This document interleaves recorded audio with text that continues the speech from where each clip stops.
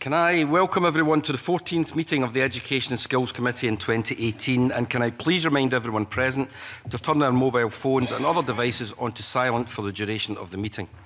We've received apologies from Joanne Lamont, and I welcome Kezia Dugdale to the committee as a substitute member.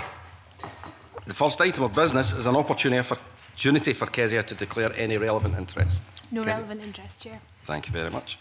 The next item of business is an evidence session on the attainment and achievement of school-aged children experiencing poverty inquiry. This is the fourth evidence session on this inquiry, and this week we have two panels. The first panel has a focus on services provided outside of schools. Can I welcome to this meeting Martin Canavan, Policy and Participation Officer, Aberlour Childcare Trust, Shelagh Young, Director of Scotland Home Start UK, Jackie Howe, Lead Officer, Learning Link Scotland, Graeme Young, Head of National Activity Centre, Scout Scotland, and Susan Hunter, Senior Development Officer, Policy and Research, Youthlink Scotland. I should say to the panel from the outset that if you would like to respond to a question, please indicate to me or the clerks, and I will call you to speak. For the benefit of those watching, I should explain that the committee held an informal meeting with frontline professionals on this topic earlier this morning. Can I thank all those who attended the session, some of who are in the audience watching this formal session. We have a lot to get through today, so I ask that both questions and answers today be succinct. And before I invite questions from my colleagues, I'd like to ask the panel about early intervention. In the context of supporting our families and low incomes, what does early intervention look like for your organisations, and how does it support attainment and achievement? Sure. Well, as you probably know, Home Start focuses primarily on 0 to 8. Most Home Starts actually before birth to 5. And I think I'd refer back to the government's own national parenting strategy from 2012, which I quote from research says, parents are the biggest single influence on a child's educational aspirations and attainment throughout life. And there's multiple evidence that working with families directly in order to enable their children to get everything they need in terms of their social, emotional and behavioural development is the key to tackling the attainment challenge. So it's not that we don't think there should be work done with school-age children, but it's quite clear that parents and the home learning environment is incredibly important right from birth and throughout a child's school career. So for us, our work is focused on those early years, focused on working with parents on a one-to-one basis primarily, although we also run group work, to make sure that parents are able to do what they need to do with their children to create that positive home learning environment. And there's nothing new in this. I mean, I think the Marmot review in 2011 said that families rather than schools have the greatest influence. So our work really is designed for that. Okay, thank you. Jackie? I'd just like to add that parents are much more likely to get involved in their children's education at the early years. And I think if you can capture them with their children's education, but also for themselves, then they're more likely to stay with the educational process throughout that duration. Okay. Martin and then Susan. Aberlour, we support families for a number of reasons. We offer holistic needs-led family support. We work with children, young people and their families. Often this is the result of parental substance misuse, parental mental health concerns, domestic abuse, parental learning disability, or sometimes a combination of any of those. We do a lot of work in early years, and I'd like to echo the comments about how important it is supporting families in the early years. We recognise that parents are often the first and main educators of their children, and therefore in addressing attainment, the need for ensuring we have robust, holistic family support right at the early stage of a child's life and throughout that early stage journey, making sure they're school ready, is really, really key. We'd just like to add Youthlink Scotland. We're a membership organisation of national and regional and local authority youth services. The early intervention doesn't have to mean the early years, and that there are always opportunities to intervene at times when professionals, practitioners, volunteers recognise that something's changing in the lives of a young person, and knowing how they can best support that young person in negotiation with the young person themselves. And the youth work is well placed to offer alternatives for young people to learn where formal education might not work best for them.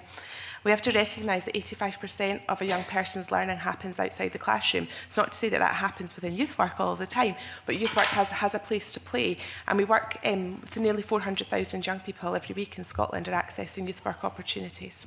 Okay, thank you very much, Graeme. So just to kind of echo that really, Scout Scotland is obviously a voluntary-led organisation, and we work with in Scotland 40,000 young people, and we do it through the help of 11,000 volunteers. So for us, early intervention is often about access and ensuring, particularly in some of the communities that this panel is focusing on, that first of all we're able to get the provision up and running, and secondly that we're able to, our young people are able to access it. We've got an evidence-based programme. We've evidenced impact along different areas of that programme. So for us, early intervention is really about access. Okay, thank you. Before I go on to George, I appreciate everybody. I did ask for everybody to answer there, but don't feel that you have to answer every question. Just answer if you think it's relevant to you. George. Thank you, Convener. Good morning. I would just like to carry on from where the Convener left off with early intervention and family support. And one of the things that Nancy Clooney, the head teacher from Dalmarnock, brought out last week was the fact that she created the community. She went out proactively and created. You didn't have a parent council, but created the community. And she said that if you need happy families to get happy children. And she saw that there was a life out with the school gates that she had to be part of. Now, my question would be, do you think it's something that kind of leadership is what most schools need, and does the school need to be the one that leads it, or can it be led by someone out in the community working with the school? You know, does it have to be the same all over, or is there other ways we can do that? I really think there's room for both. I think the really important point that was made in the informal session actually by one of our volunteers is that a lot of parents have had negative experiences of school themselves. So professionals, even the great community inclusive ones like Nancy, have a really tough hill to climb in terms of reaching some families. Volunteer-led models often work very well. It doesn't mean a volunteer couldn't work out of a school, for example. It doesn't have to come in the preschool phase as Home Start does. But as my volunteer this morning said, Anne, volunteers are seen as of us. They are us, not them. And she mentioned families flying into a panic as soon as a formal letter arrives, even if it's a letter offering them help. So I think when we're talking about poor families especially, poor families are not necessarily poor parents, by the way, but the circumstances they live in work to create the sorts of stresses that undermine good parenting, and sometimes they don't have a foundation. And to echo that, I think it was a quote from someone from the Violence Reduction Unit, as we know is doing some brilliant work in this area. If you don't have a good role model sitting across you from the kitchen table, you're already disadvantaged. And I think a lot of parents haven't had that, and they're very suspicious and distrustful of teachers and of professionals.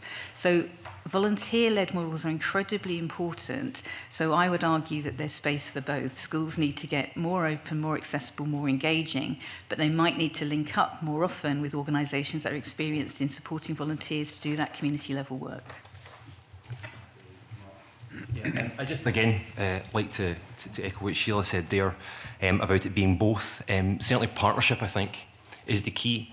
Nancy, I think last week in our session, illustrated how proactive she has been in going out and creating that community, as you mentioned. And I think there's lots of head teachers that we would be able to evidence and highlight a kind of similar approach. But I think equally there's also a lot of head teachers in schools that maybe aren't quite as proactive.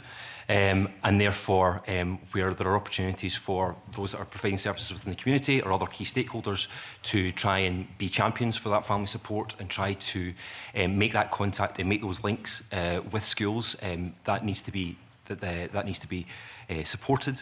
I think the point was made during the informal session earlier on this morning is that there actually, as a result, there is a lot of expectation on head teachers in schools at the moment around pupil equity funding and around what our assumptions are about what they know, about what's happening in their communities, and an expectation that they're going to be able to go out and just find the organisations that are providing services to support families.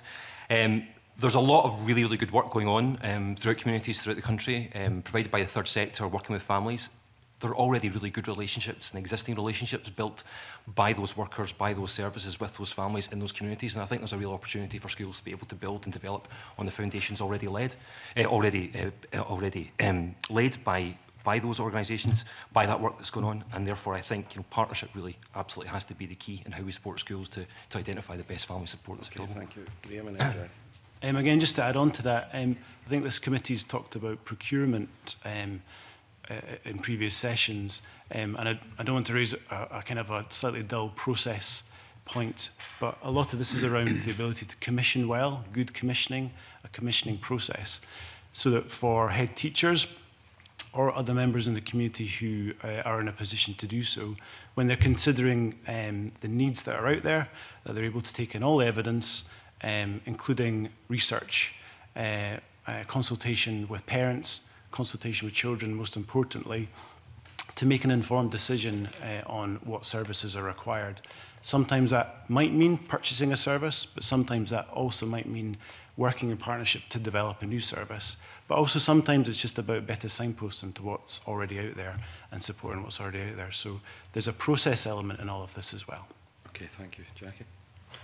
I was just going to echo a little bit about what's already said, but the importance of that good partnership work, if you can involve both the community and the schools, then it adds to the kind of vibrancy, the creating of a learning culture. So I think although schools are expert in school education, a number of different organisations around the table and elsewhere are expert in engagement. So I think collaborative work is the way forward. Can I let, there was a couple of small supplementaries wanted to come in. Mary and then Oliver. Thank you. Very brief. Convener, I have a very brief supplementary, and it's specifically directed at Martin, and it's something that you say in your submission, Martin, when you talk about literacy and numeracy being prioritised over health and well-being in raising attainment, and you also talk about the poverty-related attainment gap, and we should focus on all policy areas, not just education. And Harry Burns, in the submission he's given us, he talks about the intergenerational pattern of poverty, and he also mentions the skills-based curriculum, which produces a grad grind pedagogy of poverty. And I'd be interested in whether or not you agree with that analysis by Sir Harry Burns, and how you think we can encourage schools to take that wider look at attainment, not just on the skills that children have or young people have on their whole health and well-being. Yeah. I would absolutely echo and support anything that Harry Burns says, because he's far more qualified than me to comment. I think around understanding and recognising the wider health and well-being, or in relation to the point on some schools prioritising literacy and numeracy, I think it's a simple fact that it's easier to evidence improvements in literacy and numeracy for schools, and therefore it's quite obvious that from an education point of view, that would maybe be where schools would feel more comfortable in looking to seek additional support, and also to provide to evidence that. I think that we did talk about wider achievement in the informal session earlier on. Tavish had asked a question of the panel that were there. And I think there's absolutely a place where we need to understand what it is we mean when we're talking about attainment versus achievement, and what achievement in some respects, even though it may not be academic achievement, means for some of the young people, children and young people that we work with and in our schools. We spoke a little bit about some of the kind of anecdotal examples of some of the work we do in Govan, for example. We were working informally with the school and supporting some of the young people there to access opportunities around kind of practical, key transferable skills, and the impact that's had on them being able to remain in school, not to be excluded, and therefore the opportunities it affords them after school, even though those young people specifically aren't necessarily going to achieve academically. And so I think we maybe need to have a wider conversation, partly as a result of maybe this inquiry, in relation to what we mean by attainment versus achievement, and actually what will the achievement of some of those young people be in terms of their contribution to their communities, even though they necessarily haven't attained academically, if there are wider achievement opportunities in schools. Okay, thank you. Oliver. Convener, I should state, although it's not a formal declaration of interest, that I'm a Cub Scout leader in Dumfriesshire. The thing I wanted to go back to was the points you were raising around commissioning of services and buying in services in schools. In the informal session, there was a sort of suggestion that there's huge variation across Scotland in terms of what head teachers are aware of, and also what's being offered in different schools. If you agree with that, what do you think we do about it, and how do we go about replicating good practice? Thanks for that question. I think this is an issue that Youthlink are hearing increasingly from our members around how are they known by head teachers. So previously, before PEF, particularly large national youth organisations would have built relationships with the local authority. They would have got potentially an endorsement. They may have agreed a match funding arrangement of charitable funds with local authority funds, and then the school may have contributed some monies as well once they wanted to have that service or programme within their school. That landscape has completely changed with PEF. So now youth organisations are having to have that dialogue with individual head teachers. Now, exactly the point that Graeme made, head teachers are now asking them to be effectively business managers on how do they utilise this resource. And one of the feedback we've had directly from head teachers is that they feel that third sector organisations are marketing, they're on a sales pitch, whereas actually what third sector organisations want to be is collaborative partners. They want to make impact on learners' lives. They want to improve experiences of education for young people. So they actually have a shared goal. This is not actually about the money. This is about creating impact and change and improving outcomes for young people. And there needs to be greater involvement of third sector and other and statutory youth work providers at the planning stage, at the identification of the need through school improvement planning, through addressing and coming up with something jointly, involving children, young people, involving parents, what exactly collaboration is meant to be. Collaboration is not the purchase of a service. Collaboration is about the shaping of a programme that will lead to improved outcomes for learners. If anybody else is coming in, can you come in very briefly, please, because this is just a supplementary and George is coming back in.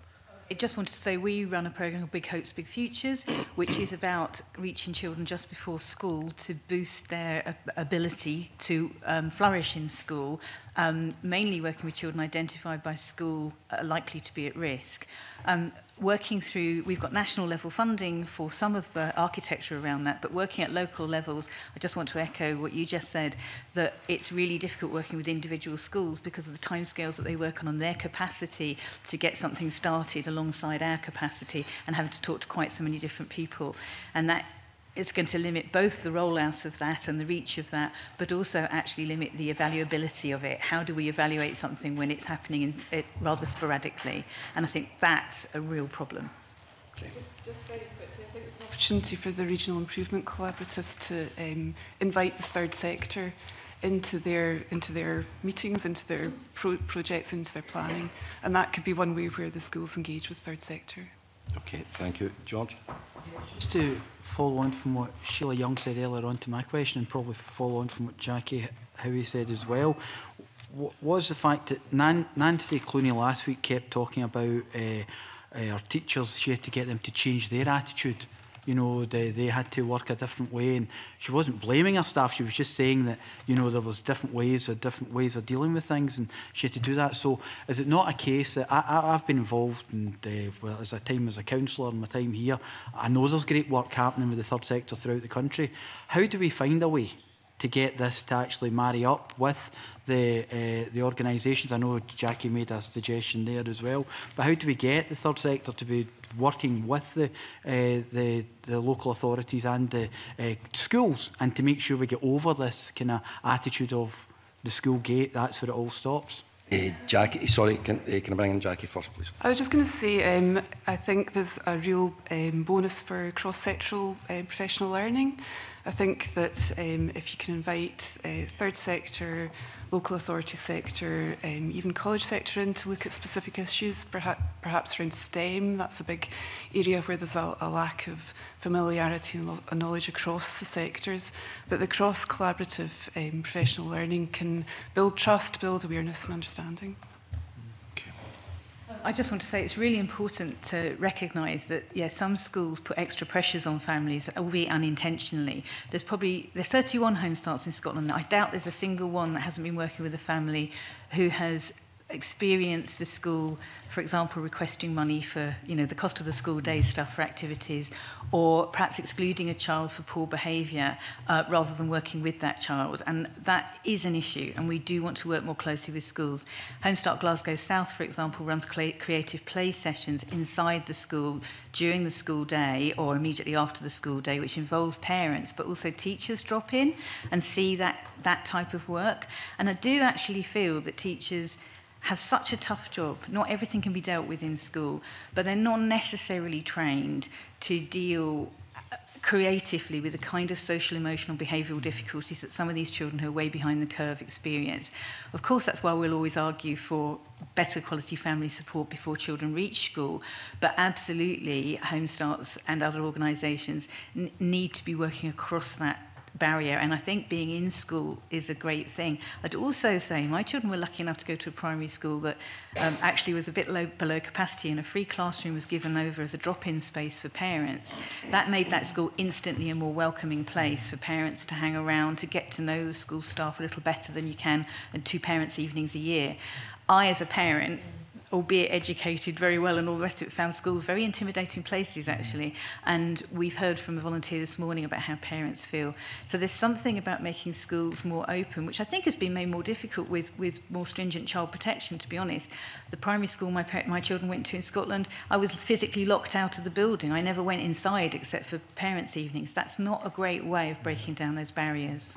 Thank you, Susan. You wanted to come in? I think just in direct response to George around what we could be doing is actually around not othering the third sector and other education practitioners, and actually, youth work doesn't exist to support schools. Youth work exists as its own professional entity, and I think how that is presented in leadership, whether that's from yourselves as parliamentarians or through government officials in policy, that we talk about all professionals who want to make an impact on young people's learning.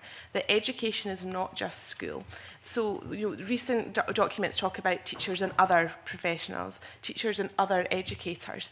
So that automatically creates a divide, and actually we're all in this together. We all want to improve the lives of young people, and just maybe a change to the rhetoric would help break down some of those barriers. Okay, George? Yep. Right, okay, I'm going to move on, Martin. You can come in later on. Ross. Convener, I'd like to come back to Sheila. Your submission made some very powerful points around the benefits of early years, early intervention, taking on board the point that's been made that not all early intervention is in the early years. I'm wondering what the impact of the Pupil Equity Fund has been around that. Directing funding through schools is obviously at the stage past early years. What impact has that had so far that you've seen on the success of intervention in early years? Has it had a cascade effect and strengthened it, or has it perhaps moved focus further up? I think it's too early to say, but I can give you some examples of where it's not been helpful. We have had schools tell us they're not allowed to spend money with organisations that are providing support pre the school age start, which is apparently not the case, but that's what they've been told by their local authority, so they say. We've had schools that have wanted to join together in a cluster, so that we've got place-based funding, so we would like to deliver place-based work. I've been told by their local authority that now has breached tendering limits, and so they'll have to go to a full tendering process. I've also been told that shouldn't have happened, but it has happened. So what I think the most obvious and immediate impact is that though we're very proud of having 31 local home starts embedded in their local communities who all do work slightly different ways themselves, we don't really want to have to find out what the micro rules are in every area in order to be able to work effectively with a cluster of schools. And frankly, we do. As I said, in Glasgow South, we work with one school doing creative play. That came before PEF money, actually. We're perfectly happy to do that when it's feasible. But when you're talking about specially training a member of staff to run a specially trained group of volunteers to do a particular kind of intervention, it's not very cost effective to do it for 4 children in one school and 3 children in, sort of 2 towns away.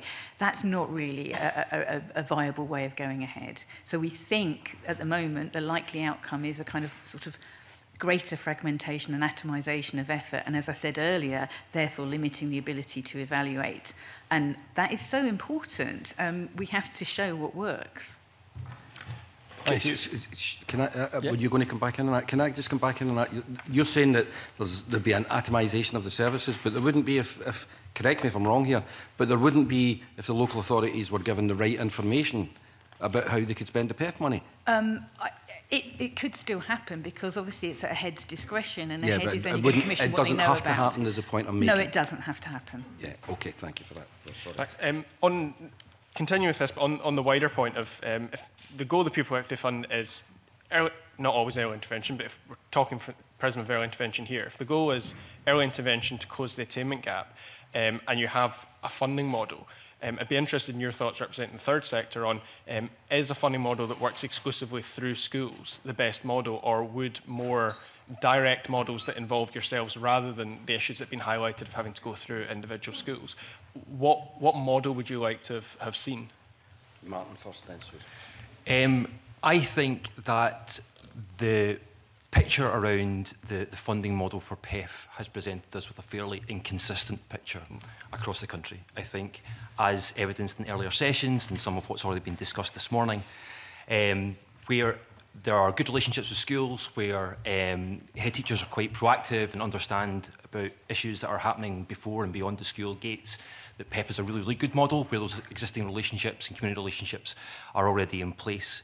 I think that where as we've already mentioned, I think as I've already mentioned, where there is a need to support teachers, to support schools more, to recognise what's happening, then PEF doesn't necessarily present or provide the best model, because it could result in money being spent on things that maybe don't work, aren't evidenced to work, and what is essentially a very valuable resource could be otherwise not used as best it could be. One example I would use would be experience we have in one local authority, and I'm not going to be specific here, but just to raise it as a concern, I suppose, around where PEF is being used, is that it's been used in some schools, we understand, to bring in campus police officers, for example. And we're not entirely convinced, as an organisation, in terms of the work that we do and the young people we work with and the needs of the young people we work with, that campus police officers are a particularly good use of PEF funding. That's not to say there isn't a role for police in schools. That's not to say there isn't a role for excellent focused programmes of work provided by police in schools around things like antisocial behaviour. But when it's uniformed police, campus police officers patrolling school campuses, we're not entirely sure that's an appropriate use of PEF funding.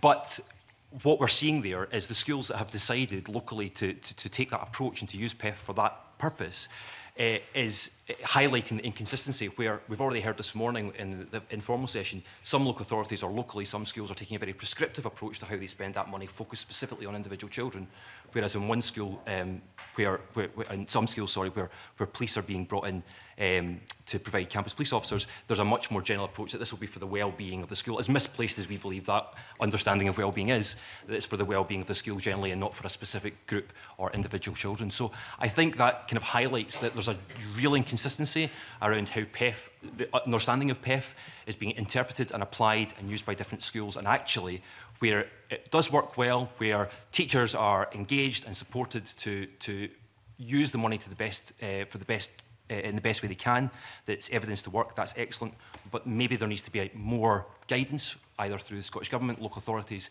to ensure that money is being spent appropriately. Can I just come in at this point, if you don't mind?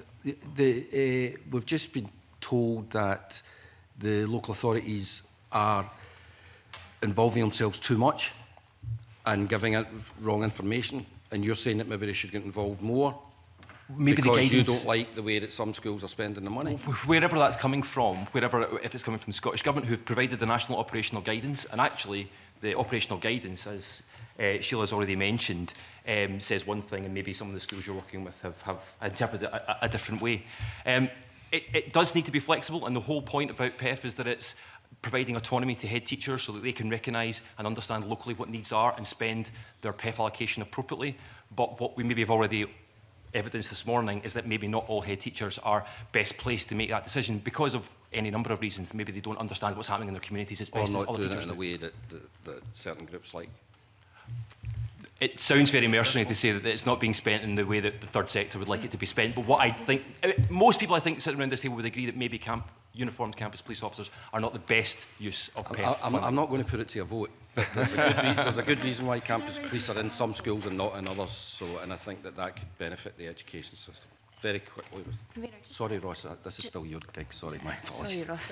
Just a brief comment. I wouldn't want folk to have the impression that campus police officers, community police officers are patrolling schools in a somewhat... I think there's maybe a bit of a misunderstanding about what they're doing when they're in there, and I think we'd probably want to be careful. There's a lot of good work that goes on. The work's happening in communities, and there's absolutely a role for community police in schools. But we think that from what young people, specifically young people we work with, have told us, where some of those police are being funded to provide services in schools through PEF, that's not necessarily going to impact positively on their education, specifically those that are on the fringes of education. Ross, yeah, you get in. Well, I think the other panellists wanted to respond to the original question. Which was some time ago. We've moved far. Susan. Yeah, so you were asking about where might PEF not be the best fit for children. I think the point made earlier about PEF can work for literacy and numeracy programmes. When it comes to health and wellbeing programmes, I think it becomes much more challenging. And this is where schools may want to pool resources together. We heard examples of a cluster of schools wanting to purchase a counselling service, and again, it reached some procurement threshold, so the whole process was kibosh. But one of the areas which we are particularly interested in is around the provision of summer programmes, and it may be that the school wants to purchase 1 or 2 places for specific young people with identified needs, and that's where national youth organisations can make that provision, but it's very, very difficult for them to do that through PEF. So actually there needs to be still space for national funding that national organisations can bid in for directly from government, but still meets local need. And I think there's a disconnect currently around national, the understanding that national organisations actually do provide local services, and that disconnect there. So it's just is an anomaly as well. Briefly, Shelagh. To say something about the pattern of funding, which can be very short term. So as I sit here at the moment, over half our network is on 1-year funding deals, and over 15% of them don't even know what funding they're going to get for this current financial year that's already started. So working in partnership with schools or anybody else on a basis that makes sense is made very difficult when you're in that uncertain funding. So it's just to re-echo that point about national level funding being a backbone that helps local work happen really, really well. Okay, thank you. And I've got one brief question about poverty proofing, convener. Okay, you were going to ask a question about Scouts as well? Yes, that's the poverty proofing. Yeah. Right, yeah. Yes, thanks. Good. Graeme, interested. We've discussed poverty proofing in schools quite a lot as a committee and had some really compelling evidence about it. It's been mentioned this morning.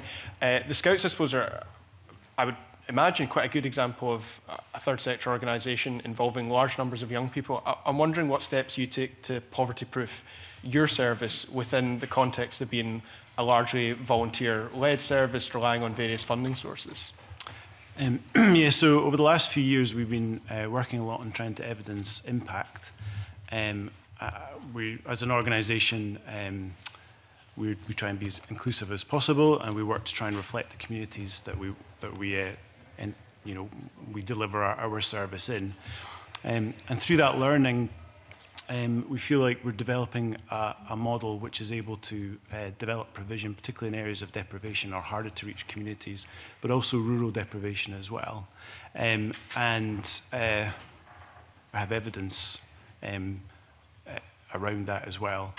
In Scotland, it takes the form of local development officers which target specific areas. I think our issue more is that we know the model works, but we can't create enough provision quickly enough. So we have about 4,000 young people on waiting lists, and those are in areas where there's already provision. Where we are at as an organisation is really looking for opportunities to fund the model that we know works. It's also a model that's very cost effective. As you know, we deliver most of what we deliver through volunteers.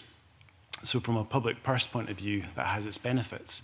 It also has its benefits because it's often a sustainable model as well. So for example, we know that £550 will deliver a place for a young person that will last 4 years, potentially longer. And again, against some other services out there, we think that's good value for money. Just another point I wanted to raise as well is the attainment gap has been described as an experience gap. And as a universal service out there, one of the things that the Scout programme does is it provides its young people with a wealth of experiences which actually mirror, to a certain extent, curriculum for excellence. So there's real benefits in getting that programme into areas of deprivation. And when we've talked to our young people, we do surveys with our young people every year, what they're telling us is that they're not getting enough opportunities for extracurricular activities or informal education. But what's really interesting about that data is young people on free school meals who are saying more than their counterparts not on free school meals that we are not getting access to the extracurricular activities that are out there. So young people in areas of deprivation know they're not getting the access that is out there. And I think that's a really interesting point to make. So for us, it's about, we've got a model we know works, but we just can't get it into the communities quickly enough, I suppose, and that's where we're at really as an organisation. So yeah. Thank you. Briefly, Susan. Yeah, just to say, the youth work, in which obviously includes Scouts, is very much, the principle is about inclusion as one of our core values. So to poverty proof is almost in the heart of every youth work organisation, and as much as possible they would want to provide services that are free at the point of access, and that includes providing young people with experiences to travel overseas, if that's funded through Erasmus or other funds where there is actually no cost directly associated to the young person. And also, we've got examples of summer programmes where young people are being fed, taken swimming, so they can have a shower, provision of personal hygiene products, all of these things which create a zero-cost experience, but a positive and a high-quality experience for young people. Thank you. No, I'm going to move on, Graeme. I'm going to move on. When you're coming back in with somebody else, you can maybe bring that. Tavish? Thank you, Convener. Achievement, which we discussed earlier on, and it absolutely relates to Graeme and Susan's points. National policy is attainment, not achievement. Discuss. Briefly. Yes, Susan. National policy does include achievement if you look at Curriculum for Excellence. Curriculum for Excellence at its heart is everything that education should be for young people, about personalisation, about choice, around personal achievement. All of that language is in there in Curriculum for Excellence, but there has been this slide towards attainment, and our concern is that what gets measured gets done. And that's a real difficult place to be, because we actually know that for many young people, achievement is about their sense of self, their self-worth, their contribution, their confidence. Nothing to add to. I mean, that says it all, really. Yeah. Maybe. Well, sorry. One thing to add. You're a politician. But also, if you listen to young people themselves, they're also saying that for them, achievement is incredibly important. Yeah. And there's something around choice, and that's often the kind of the gold dust around what will end up leading to attainment. So it's young people choosing themselves and being motivated themselves around a certain area, whether it be outdoor learning, STEM, there's a plethora. And that's what I think education ultimately is to capture. And I just wanted to make one other quick point. When I mentioned the £550 earlier on, that was to create a place. Scouting's free. There's a slight membership charge, but that would never come in the way of any child accessing it. So just to make that point. Okay. I would just very briefly make the point that ultimately, what is our ambition for our children and young people? Do we want them to grow up to be happy, healthy, contributing members of their community? I would say yes, we probably all do. And if that means that some of them will achieve academically, that's fantastic. But if others are achieving in a wider sense but still managing to move on, to grow up, to contribute as members of the community, to do the things that make them happy and healthy individuals, then I think achievement needs to be considered as important as attainment. Okay, and therefore, thank you for that, and therefore, given the pressures we place on schools, and we're just potentially about to place even more pressures on schools with head teachers' charters and so on and so forth, teachers are under enormous pressure to achieve attainment, not necessarily achievement. How would you like to see that rebalanced, or is there some development of policy you'd like to see in this area? Sure.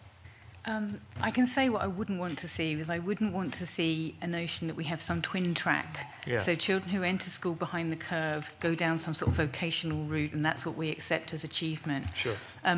What I would like to see is this sounds ridiculous, but more like an education that I benefited from, where things that were non-academic were rated within the school just as highly. So sport, for example.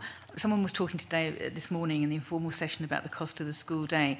Well, I happen to know from first-hand experience how expensive it is to support a young person who wants to achieve in sport to a reasonably high level. And you see dropouts all the time from children who come from poorer backgrounds because their parents can't ship them around, they can't pay for physio, they can't do this, they can't do that. Schools can be a huge place for that to happen, but also that reflects back into academic achievement often. When people feel they're doing well in one area, they start to do better in others. So it's really important also to remember that there are a lot of young parents, people who might actually be in education but are actually have become parents at an early age. They get a huge sense of achievement when they get their parenting right. So schools that are discouraging of young people to come back if they have had a child while they're still at school age, have just got to end. You know, we've got to make sure that education is back to more of a lifelong thing, that people can dip in and dip out when their life allows them to do it, and that they're welcomed. Now, I think there is too much pressure on school, but then I think there's almost too much pressure on every organisation that's trying to provide for people who are struggling at the moment. So my view would be that it can't all happen in school. It has to happen as a mix between in and out of school provision. The third sector has a big role to play in that. But I also think that we have to recognise as a society, I mentioned this morning how so many families that we support come back and become volunteers for Home Start. That's a huge achievement for them, a massive achievement. You know, people are on a lifelong journey. Not everything has to happen in school, but where that journey starts well, which is with the parents, it's likely to end well. And I think that's the important thing, to see it as a continuum, not just what happens in school. Okay. Can I have one final question, Kavina? The Addison High School in Lerwick's got 900 kids, and we've got now one full-time youth officer worker in that school staff setup. Is that an experience you see across Scotland? Are there enough youth workers as part of school teams across Scotland? I think there is probably a growing picture of that happening, particularly local authority youth work staffs being aligned to schools. I think there's still some challenges around what the role of that youth worker is. For some, they are seen very much as part of the school staff team.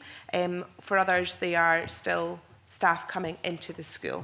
So there's still a journey to go on, but there are definitely emerging practice that's really outstanding. Obviously, the work in Shetland, Aberdeen City and Aberdeenshire have really, really fantastic youth work in schools provision.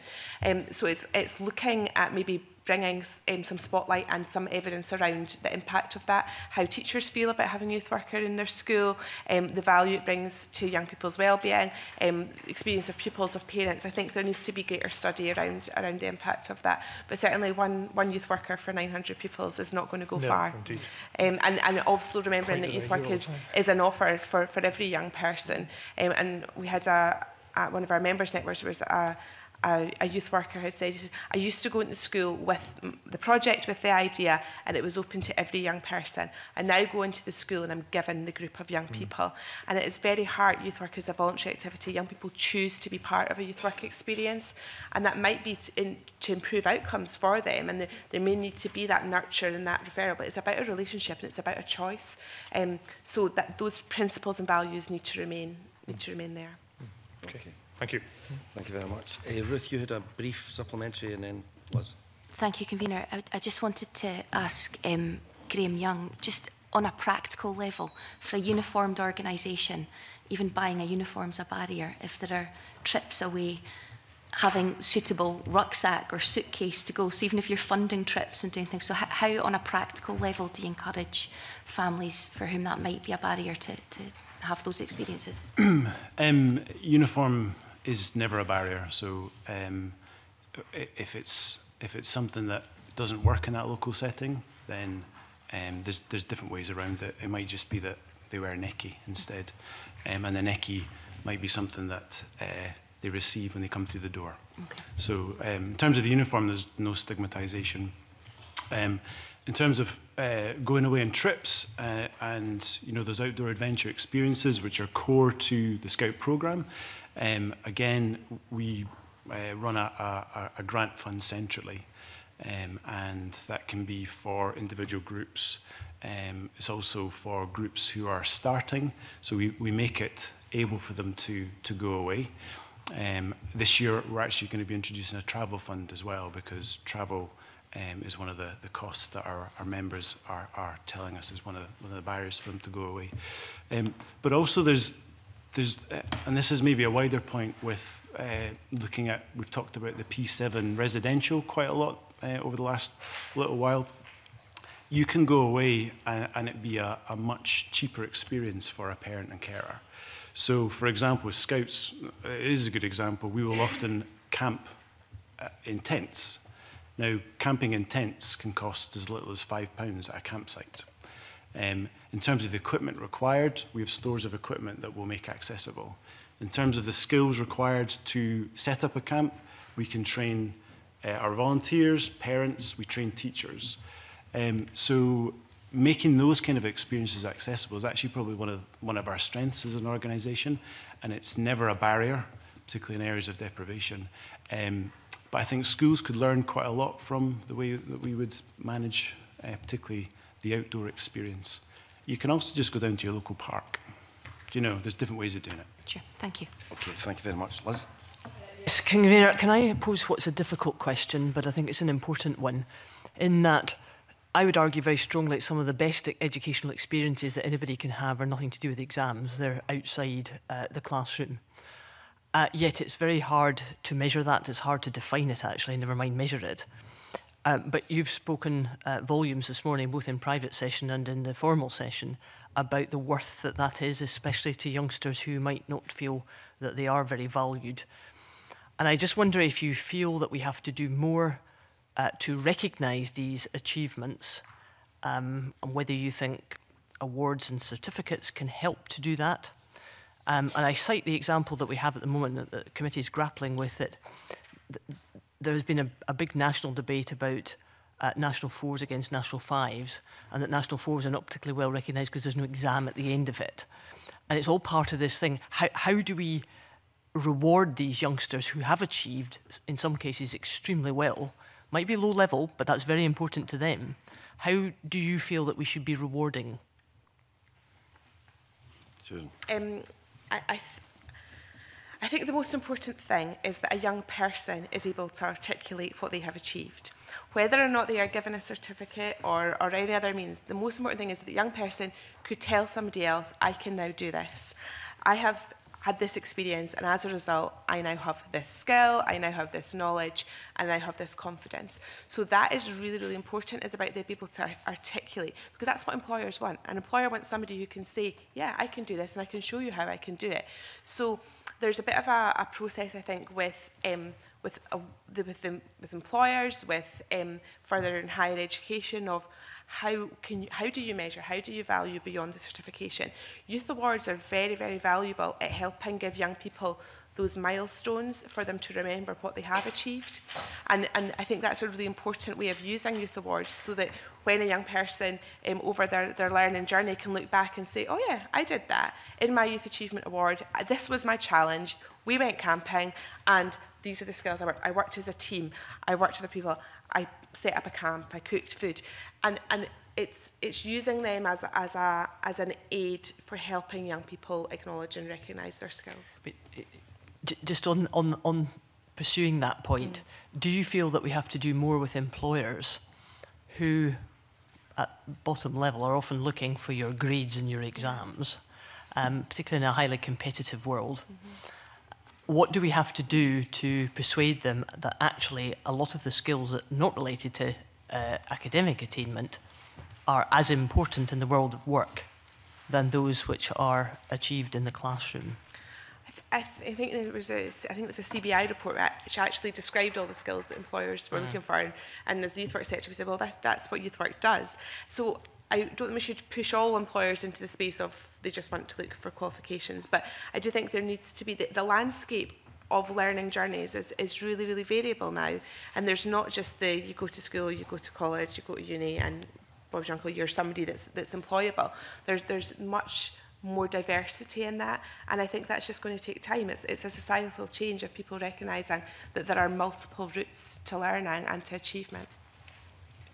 Sheila wants to come in and then Jack. I think there's two very positive examples. I worked for Standard Life for a time, which took up the challenge posed by the Edinburgh Guarantee and brought in young people without classic qualifications and did some of that sort of pastoral support as part of their learning inside the workplace. And I think those kinds of interventions are brilliant. So there was no award scheme attached to that, but it was an employer recognising the benefits of doing that. Also, I'm very interested in the way that the Tigers organisation, which is effectively an apprenticeship middle agency, has picked up on the fact that the apprentices that they've been working with often drop out of work even though they've had all the right training. And they've picked up on the work of Suzanne Zedijk and the whole Adverse Childhood Experiences, ACEs agenda, because they've recognised that those young people are suffering from experiences earlier on which they've not had adequate support to work their way through. And I think that's an incredibly positive development, because that message is going to get to more employers as a result of an organisation like that taking it on, rather than just us who focus on the early years. But I'd like to say something about the Growing Up in Scotland study. The data drawn from that has shown that 11% of children are known to have social, emotional and behavioural problems. That's 94,000 children in Scotland. Now, because we know that, we also can know when that situation changes. And generally speaking, those children with those kind of challenges change dramatically, not because of an external award or certificate, but because of an adult they have a relationship who they respect and care about, says something good to them, remarks to them on what has happened that is good. I'll give a little example from Home Start practice, actually. We sometimes use something called video interactive guidance, where we video a parent interacting with their child. We play back only the good bits, the bits where the child responded to the parent's attention. And by doing that, what we're showing that parent is that they can do a good job. They are doing a good job, but maybe not all the time. Younger people, children, respond to that just as much. And so when we talked about school and what can happen in school, the notion of the trauma-informed teacher, the teacher who understands that the relationship matters. So it isn't just about, there's a lot of controversy over things like golden time, where you reward a child by giving them extra playtime in the afternoon, because children with poor behaviour are excluded from that, and play is exactly what they need. So the notion that you look someone in the eyes and say how well they've done, even if their achievement is well below par for their age group, that matters. It really is simple, but it takes time, and it's all about being human. Thank you. Okay, Jackie, you wanted to come up. I was just going to mention a bit of work that the SCQF did. They work with schools and help badge and level courses that are non-accredited, but they also work with employers to help level jobs. So you can put an SCQF level at a type of employment. So that might help an employer see out with a kind of accreditation framework.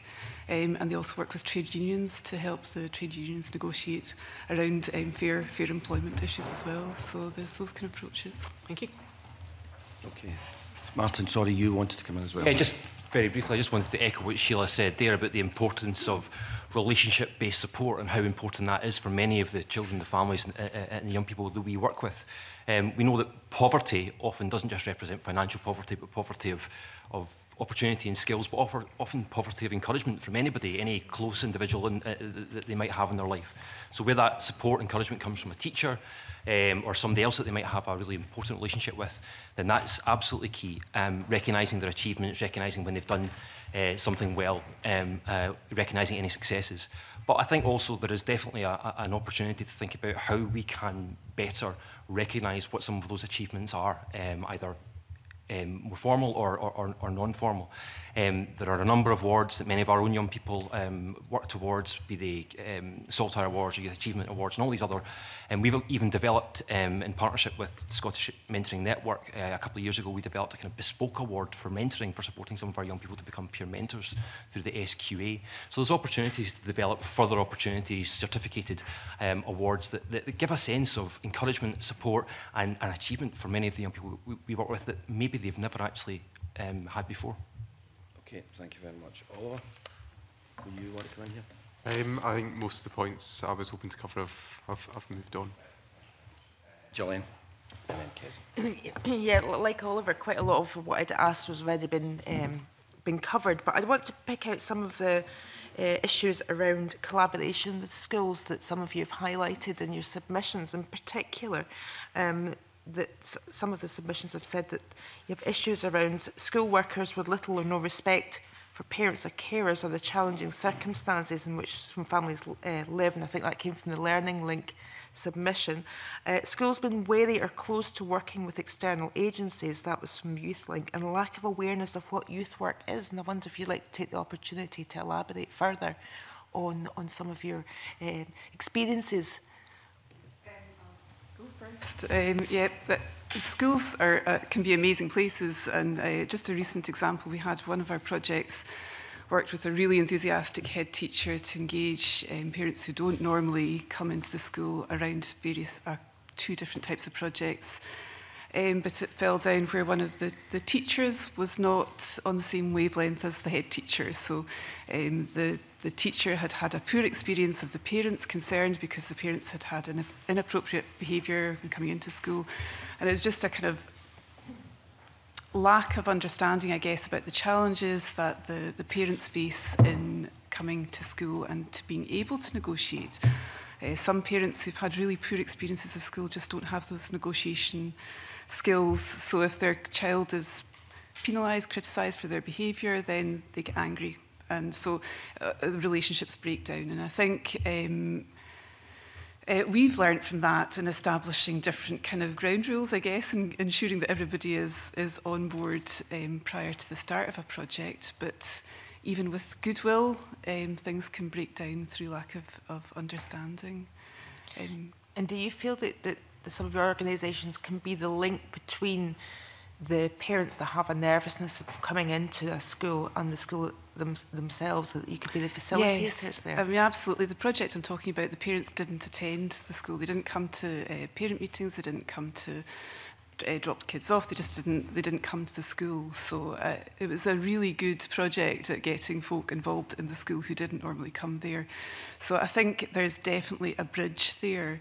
I think parents who feel as though they've had poor experiences of education themselves are less likely to attend, but if you can actually get a good experience of education as adults, then they're more likely to invest in the education of their kids and more likely to try and engage as peers. I think the teachers learned a lot from that as well, which is really good. So it's not actually a criticism of that teacher involved, because she'd had a challenging journey with the children. So it was a kind of a learning journey all round. And I think that's where the partnership works, rather than it just being an end of it and there being no communication between the school and the families.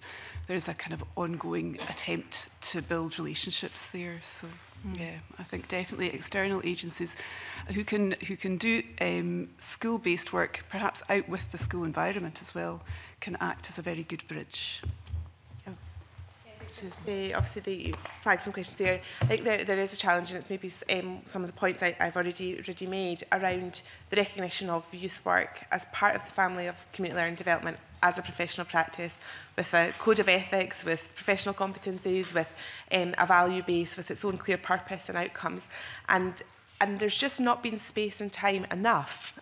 You know, that it's starting to develop, of understanding those professional role that youth work can play. And there's challenges of, Tavish Scott earlier said about youth works being in schools. It's really difficult when there's that bell ringing every 55 minutes. That's not how youth work works. Youth work is about a relationship. It's about the time that the young person needs. It's about being in a place that the young person wants to be. So there needs to be recognition that youth work as professionals can deliver learning experiences in a whole range of contexts, yes, within schools, but also within the wider community, at evenings, at weekends, during holidays. It's not a service that can always or should be aligned to a school. It is about aligning to the needs of learners.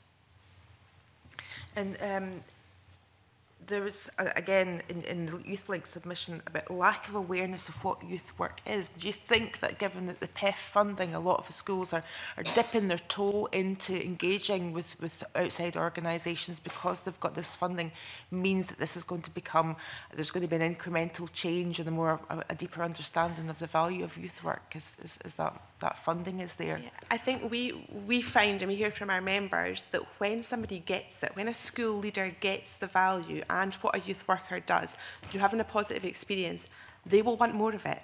But what we're trying to find is those people who we've got all the early adopters, we're on that curve, we're trying to get everybody else onto that page that youth work is a good thing.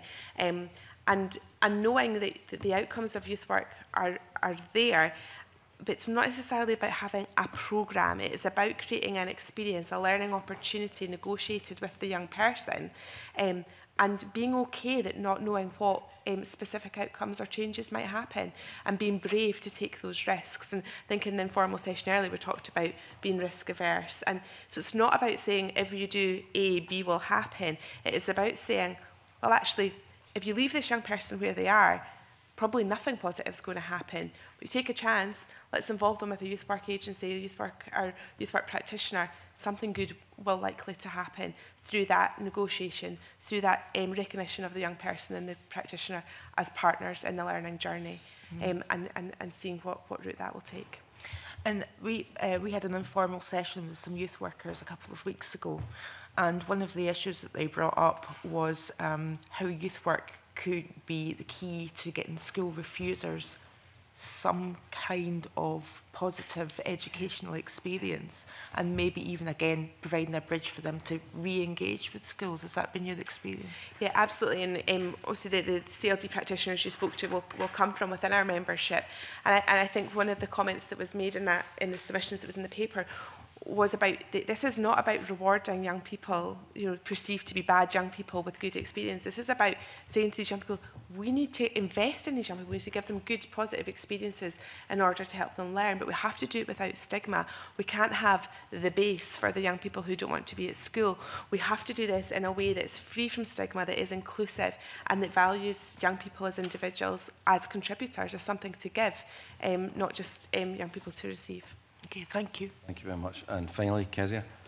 Thanks, Convener, and good morning, panel. I've got a particular interest in the experiences of looked after young people. I'm looking at you, Martin, in particular, but I'm sure all the panellists will have something to say about that.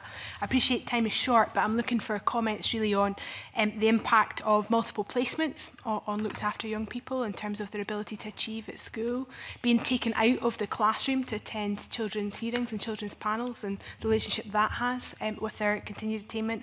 And also, if you don't mind, maybe something about how those experiences become even more challenging when a young person hits 16 but wants to stay within the education system, the additional challenges that they face at that point.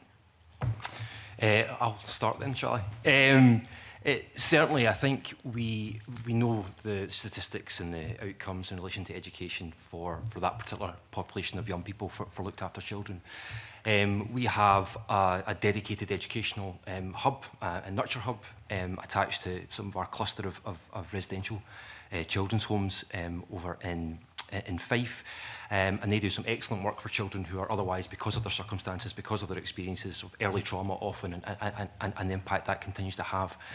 They are helping them to achieve, in a wider sense, some of the things we've talked about already this morning in relation to wider achievement, is exactly some of the work that we do with that particular group of young people that we work with, those looked after and care experienced young people.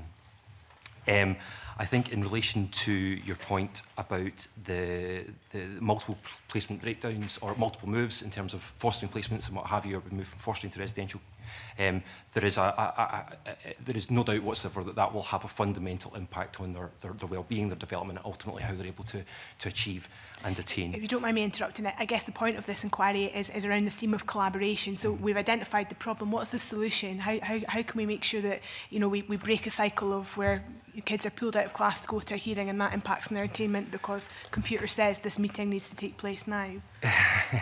That's a really, really difficult question to answer.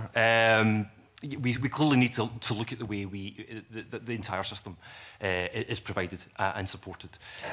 What you say is true, actually not just in relation to that particular group of children in terms of children's hearing systems and you know, the prescribed appointments that they need to attend and what have you. We also find it similar for children who are you know, referred through CAMS in relation to mental health concerns, having to be pulled out of school to attend clinical appointments, you know, out of school during school hours and missing essential or points and times at school that they might otherwise enjoy, and the stigma that goes along with that. So they're both kind of similar in terms of the stigma that young people in those circumstances end up feeling. There needs to be some collaborative approach to how we do that better. I can't give you the answer to that just now. I would love to be able to. It's a really complex and difficult area. Maybe it's something that Care Review will be able to identify and address. Sheila?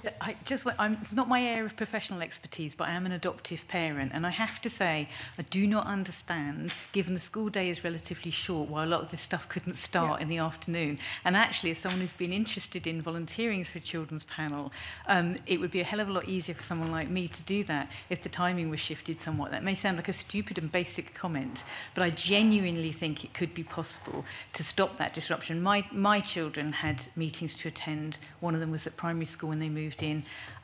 It was difficult, and it created that element of they didn't want to be marked out as different. And I really think there must be some practical solution on timing on this. Just for the sake of clarity and for the official report, are you therefore saying that if we were to change that, we could improve the attainment or the achievement of looked after young people? We know very clearly at Home Start that young people, children who already feel marked out as different and perhaps expected to fail, usually fulfill that to some degree unless some interventions are made. So all I would observe from our practice and my personal experience is that the more that a child feels included along with the rest, the less that they carry around some sense of stigma and shame, the better they're likely to do. Martin, on that specific point, I'm trying to get it on the record. Yeah, well, I would just like to point to an example of some of the work that we are doing up in the Highlands right now. We are have over the last couple of years been developing a pilot service that's working with families and their children who have been identified as at risk of being accommodated, who are looked after at home but at risk of being moved out of authority, where social work capacity and the traditional approach to supporting those families has ultimately not always produced the best outcomes, and children have ended up moving into residential or fostering accommodation. We have developed a model up there where we are working with the whole family, and much of kind of what we talked about this morning in relation to family support, working on a needs-led basis, individual work with the children, individual work with families, but working with the families together as well. At times, and this is crucial, at times and in places that suit them and suit their needs. Out of hours, at weekends, when the family are comfortable, when the family need that support, not Monday to Friday, 9 to 5. And we're already seeing in a relatively short space of time from that bit of work we're doing up there, a significant impact in terms of the number of children who are now not being accommodated or would have been moved out of authority. In fact, it's not only on our own evidence, but the authority have come back to us and said, we recognise that this X number of children would have been moved out of authority unless they had received the support that you've provided them with. So changing our approach in that sense to that group of children and those families has had a fundamental impact on whether or not those children will end up in the care system or in residential or fostering care. And are you measuring the impact on their school achievement at the same time as their wider life goals? Inevitably it will have an impact because they're not then being moved out of the community, they're not being moved away from their school, and they're being able to be supported to continue. There has not been an empirical study done into the impact on their education per se, but the benefits of them just remaining at home, remaining with their family, remaining in the community, remaining in their own school where they have relationships, friendships, that is clear and beneficial to them. Thank you. Thank you very much. And that brings us to the end of the first panel of witnesses. Can I thank you all very much for your attendance today? I shall suspend for a moment or two to allow the witnesses to change over before continuing. Thank you.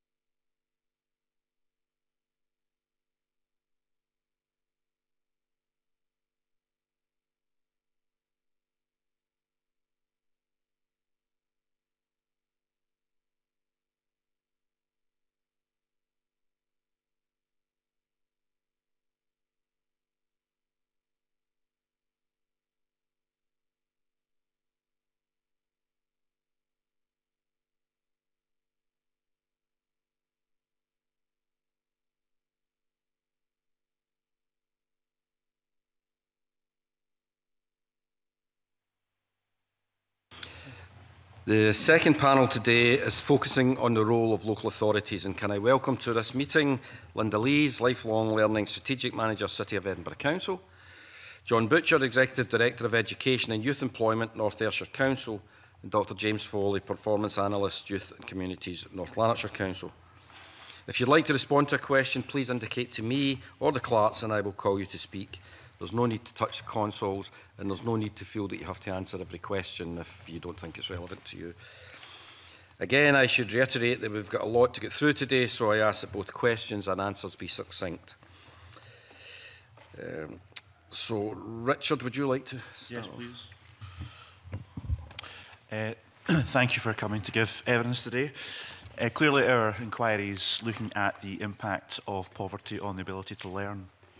And I really want to turn to Dr James Foley in the first instance, but welcome any other contributions in connection with holiday hunger, because I very much welcome the new focus, additional focus on holiday hunger. Yep. And we've also had a good written submission from Lindsay Graeme, who's a an expert in food education and has been She's doing a done lot some of great work. work, yes. Pardon? Sorry, I said she's done some brilliant work, yes. Lindsay. Sorry? Lindsay has done some brilliant work, sorry. Yeah. Sorry, apologies. I couldn't hear you through the microphone there. Highlighting how important this is as an issue, and North Lanarkshire Council clearly are doing a lot of good work on holiday hunger, so I very much welcome the announcements you've been making about dedicating a lot more resources towards this. Can you speak to us about why you're doing that as a council, the trends in food poverty that you're experiencing as a council, the causes of that, and also how you think we should now tackle that as a country? Yeah, I mean, what we started with was a lot of anecdotal accounts. When the topic of poverty is raised, usually the first thing that people who work in deprived communities raise with me is the topic of the growing incidence of hunger being a problem. Especially like head teachers, teaching professionals across the board raise this every time we bring up the issue. They thought it was having a significant impact on the ability to learn of their pupils. The specific project for Club 365 came about in response to a conversation with our Assistant Chief Executive and one of the head teachers in one of our most deprived communities. And she was being asked, well, what would actually make a difference? And she said, I think partly in jest, that the best thing would be if we could run a boarding school during the holidays. And everyone kind of knew what she meant by that, because essentially what it meant was people were coming back from the holidays with a significantly deteriorated ability to learn, and it would take several weeks to get them up to speed and back learning properly again. There's a lot of evidence that's come out in the past about learning loss, particularly in America, I have to say, where they have that extra long summer holidays, whereas our summer holidays are slightly shorter, and therefore there's that difference. But there's a lot of evidence that suggests that not just that there is learning loss during the holidays, but that learning loss is disproportionate amongst those on the lowest incomes. Obviously, you've got the rise in incidence of food banks, you've got growing awareness of food poverty as an issue, and unfortunately, I think what you've got is a tendency where lots of anecdotal evidence starts to come out, and then you start getting evidence such as the number of people attending food banks, you get polling evidence and so on. I come from an academic background myself, as indicated, and academic turnaround times are quite long, in the sense that sometimes a problem is identified and it's 4 years down the line until we've got the proper academic evidence about the causal links. So when it comes to food poverty, what I know is there are, I believe, according to Lindsay, 8 PhDs underway about the impact of learning loss and so on during the holidays in the UK. There are 6 research projects underway as well, but it's still very much at its infancy, and our pilot project and our plans to extend it is also a research project, in the sense that we are trying to do a bit of action research and find out how effective this can be. Yeah. Your submission says that North Lanarkshire claimants will lose roughly £7 to £8 million per year due to post-2015 welfare reforms. That's a phenomenal amount of money for one local authority area. And is that a driver in terms of your concerns about ongoing child poverty and the need to focus on holiday hunger issues? Oh, absolutely. I mean, we're about to get universal credit rolled out in our area. I know it's a big anxiety for our financial inclusion team. This is part of my point about the recentness of a lot of this sorts of stuff. The EIS survey that was done on it was suggesting that a lot of these problems have intensified in recent years. I did a survey I was speaking to 50 teachers in our local authority yesterday, and I said, hands up who thinks that the problem of hunger has intensified since 2015, and they all put their hand up. So this is something that has been widely recognised. As I said, we need more research on it. We need more research to validate the link between learning loss, hunger and attainment in the end, and we're working with academic partners on that. But as a matter of the fact that food to me should be a fundamental human right, I think it's something that we need to do. Okay, thank you. My final question, maybe we can bring in other witnesses as well, is in addressing holiday hunger, which I think absolutely must be a big priority now for the Scottish Government, certainly, but also the UK Government are responsible for the poverty in the first place that are causing the rise in child poverty. We have schools which remain closed for a large part of the year when, you know, they're on holiday, and one of the themes is that we should open up the schools, and you used America in terms of what they're doing as an example, maybe to follow. Clearly, our schools have a huge burden and lots of responsibilities as things stand at the moment, and to add in tackling food poverty and opening up and serving meals, which sounds a very laudable thing to do, clearly that would be an additional burden in itself. How do we involve the rest of the community to deliver that service? You know, and what's your way forward in terms of getting the resources to deal with this issue? Because it seems to me that because the UK Government's policies are causing poverty, there's more pressure on the Scottish Government's budget to deal with the fallout issues and pick up the pieces, and this just loads on more and more pressure onto local government budgets. Okay. Thank you. I mean, I absolutely value the project that's going on in my colleagues' authority in North Lanarkshire. They're not the only authority, however, who are tackling this issue. In my own authority in North Ayrshire, we've had tackling food poverty for a number of years now, and it's a very targeted response in our authority because we've got targeted communities that require it. Food poverty is crucial. We don't want children going to school who have not had a breakfast, who, for example, and who may not eat from a Friday till a Monday, having a proper meal, because that clearly impacts on their ability to learn. But it's not just about food poverty for the initiatives that we run. It's about social isolation. It's about learning while those holiday breaks are on. And it's also about involving parents in there. So it's a targeted community response. And in terms of your point about schools opening, I firmly believe schools are absolutely rooted and should be rooted at the centre of their communities. They are a community resource. They are arguably an underused community resource, and therefore we need to open our schools at all times for a whole variety of things. And it is important that our teachers get involved in that, because quite a number of them do in my own authority. They come out during holidays, they come out during breaks, and they are involved in those. But it's also about encouraging people who live in those communities to contribute to their children's learning, to get involved as part of a family learning initiative when these holiday clubs or food clubs are on the go. And I think that's really important as well. Thank you. I absolutely agree with everything that's already been said. We in Edinburgh are in an interesting position right now because we are developing our first projects to look at holiday hunger. We won't be calling it that because actually thinking about the children and the young people and the families, they don't want to go to something that's called holiday hunger. So we are looking at that. We're thinking about calling it Discover, so that we are encouraging young people to discover new activities, to discover learning to cook together, to discover family learning, to discover their own communities and to discover trips. So it's very much a partnership approach that we're taking. Now, we haven't started yet, but a lot of the learning that's already being gleaned from other local authorities is very important for us. I would absolutely echo that the importance of involving the community, the third sector, parents, teachers, but also PSAs, because often PSAs know the children very intimately and they live locally. So it's quite important that we have that very hybrid mix of people involved. The other thing is that we're not looking just at a summer holiday.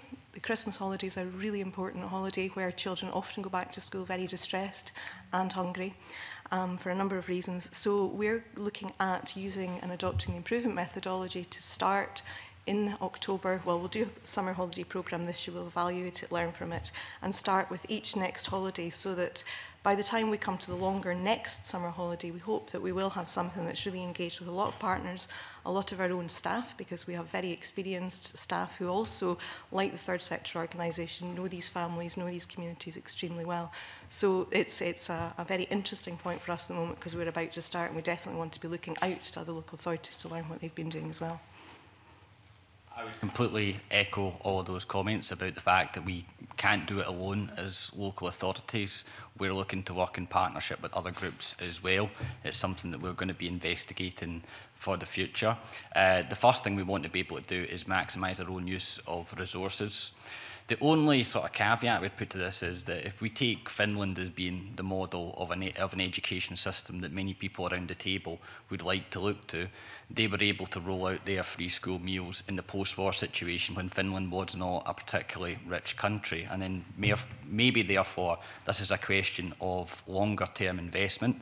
We need a political consensus for that investment, and that might be something that's worth considering.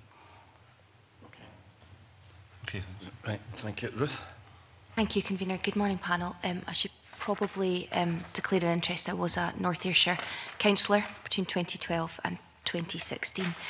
In our first evidence session, Daniel Mason said that 10% of schools in England have managed to narrow the gap.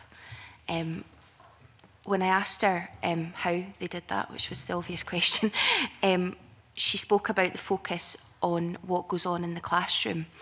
Now, obviously, reducing, alleviating, eliminating poverty outside and all this, I'm not minimising any of that work at all, but I just wonder, with a specific focus on what goes on in the classroom, whether you can speak to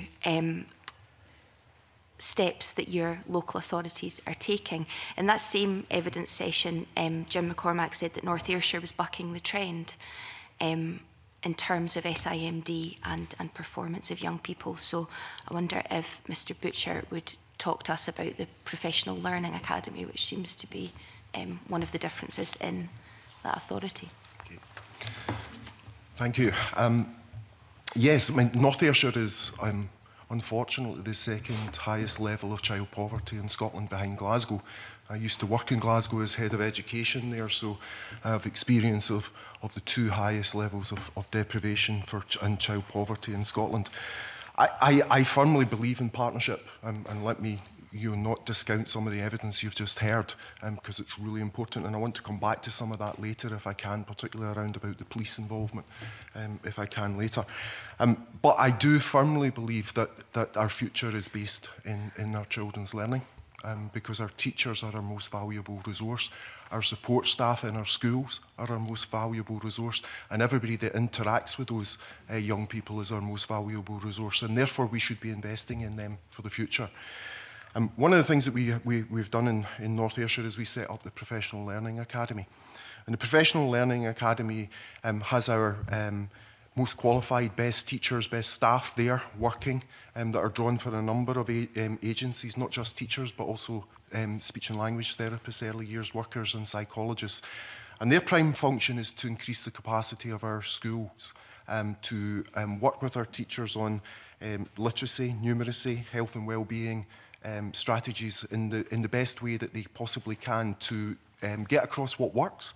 And the difference between going for training at the Professional Learning Academy and to training that I used to go to as a young teacher, or you may have experienced, is that there was often very little follow-up to that. So you went to something, you learned something, and you may or may not have implemented it. The Professional Learning Academy follows that up. So if you go for training and you go for staff development, you then are followed that up with coaching and mentoring so that you implement the practice that you have learned in your class. And that's a key plank of our Attainment Challenge work. It's not the only plank, because we've got nurture, we've got working in relation to data analysis, to leadership and to family learning, as well as schools counselling initiatives. And also rooted in that is working with partners from a range of agencies. So what difference has that made? Huge difference. With over 50% of our learners in SIMD 1 to 3, we have a significant challenge there. We have evidence that we are closing that attainment gap without bringing the top down, which is equally as important, because the easiest way to bring the attainment gap down was to forget about your top learners or your high achievers. Well, we're doing both because we're working with the University of Glasgow in relation to our high achieving learners, and indeed I spoke at that conference last week. But our targeted approaches have made a significant impact, and I'll maybe give you some of the figures. We've closed the gap in primary literacy by 5.3%, in secondary literacy by 16.2%, and in 14.1% between SIMD 1 and 2, and those in SIMD 3 and 4. Numeracy has improved by 2% in terms of closing that gap between SIMD 1 and 3 and 4. In terms of, you've talked about soft analysis earlier on in terms of things that are difficult to measure. We have a nurture initiative that we brought from Glasgow, which had a significant investment in nurture. We've seen a 73% improvement in the developmental strand and a 75% improvement in the diagnostic strand. And of course, we don't forget early years, because we've seen a 5% improvement in individual learning for children in the early years in terms of their developmental milestones. So significant improvement. Sorry, you could always send us those figures. Yeah, I can. Right. I've got those. Thank you for that full answer. I'd be interested to hear from the other panel members what specific classroom interventions to support teachers are happening in your local authorities and how you measure their successes. Okay. I'm not a quality improvement officer, so I don't have the absolute detail of a lot of the support and challenge work that is going on with our schools. But what we are doing at the moment is definitely taking a real focus on quality of learning and teaching and putting in place a suite of frameworks to support head teachers and their teachers to improve quality of learning and teaching for all learners. So the first framework that's actually just been launched to schools is a framework for equity. And one of the things that's not happened yet, but we'll be asking schools to do, is actually really understand their own school's equity profile and set authority and school stretch aims. So there'll be professional learning and support and challenge going along with that for schools. So that's something that I can Something coming up in the future. Okay. I was brought in specifically to deal with the poverty-related issues in relation to the classroom and so on.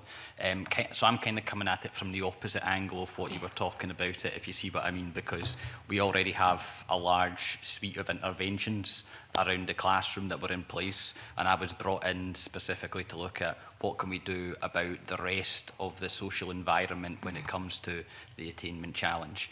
At one presentation I was at recently, I heard an estimate saying that in terms of the attainment gap, 15% is to do with things that happen inside the classroom, and 85% is to do with other issues, if you know what I mean, other sociological issues. And therefore, that was why I was brought in. Now, I can get for you the detail, if you would like, in relation to what we are doing and what impact it's having. I'm sure it's available. Unfortunately, I'm just not particularly qualified to answer the question, to be honest. Sure. Just to be clear, both of those things are really important. I think it would be interesting to receive that by letter, if you could. Thank you. Okay, thank you very much, Ruth. Tavish? Thank you very much, Kavita. Can I ask all of you, but particularly, I guess, someone who's a performance analyst, can you give me 3 examples of how you measure achievement?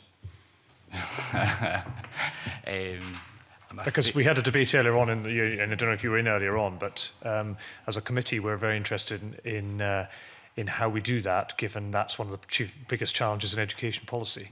Do you measure it, and if so, how?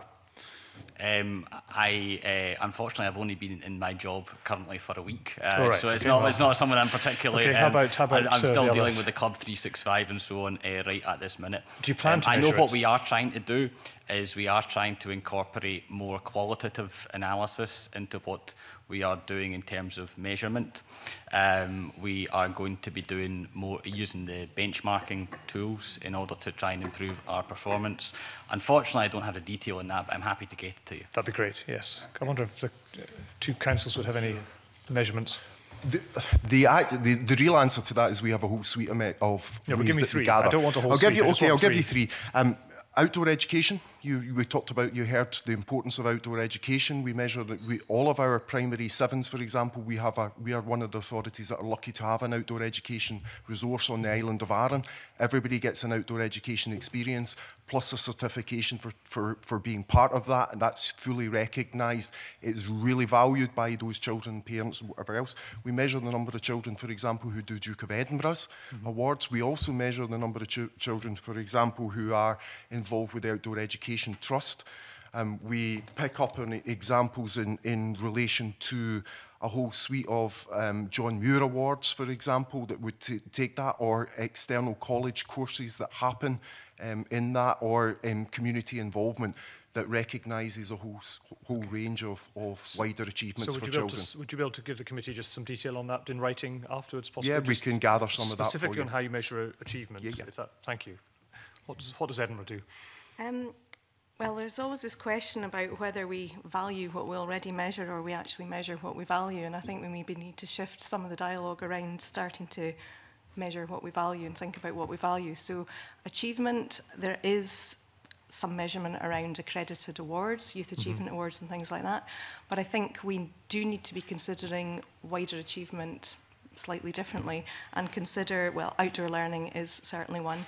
There are accredited awards through that, but again, the actual individual achievement that young people might feel and experience and be able to draw upon is not, I don't think, talked about quite enough across the sectors.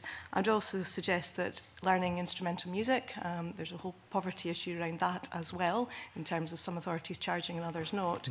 But the achievements that you see when young people stand up and play an instrument, learn an instrument, that's not an easy thing to do. That can be measured certainly through SQA and RSAMD qualifications. But actually, there's something about achievement when you're just standing up and playing an instrument in front of your peers and the positive feedback that you get from that. So I think it's an area that actually needs a lot of debate.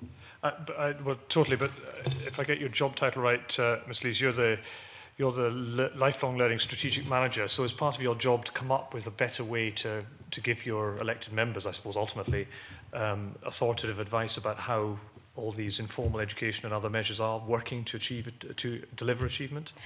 Yes, and recently I've been quite involved with CLD. My job has changed fairly recently, and I've been quite involved with CLD looking at the inspection, and one of the things that we are recognising that we've maybe not done as well and are definitely looking to improve on is how we do measure wider achievement, but not only within our lifelong learning service, but how that is shared with schools, and also how some of what's captured within schools is shared, because I think there are certainly situations that we've noticed where young people are doing achievement awards that are out of school, but not captured within school. So at the moment, a lot of the measuring is captured through school, and we need to improve that dialogue between the learning that takes place out of school and in school. So that's something we're working on. Okay, thank you very much. Davish, Ross. I'd like to come back to the cost of the school day, and we've heard numerous examples of the impact of not just the obvious costs like uniform, blazers, braiding, appropriate footwear, PE kit, but smaller costs that are still problematic, non-uniform days where you have to bring a collection, etc. I'm interested from the local authorities' perspective about where the decisions are ultimately made on this. There's mention in the papers around guidance that's given to head teachers, and I'd be looking for a bit of information from yourself about where the balance is, who ultimately makes a decision, what's the difference between a local authority instructing schools to make sure that they're poverty-proofed in this way, and where they're giving appropriate guidance to head teachers with the intention that head teachers will, of their own volition, implement it.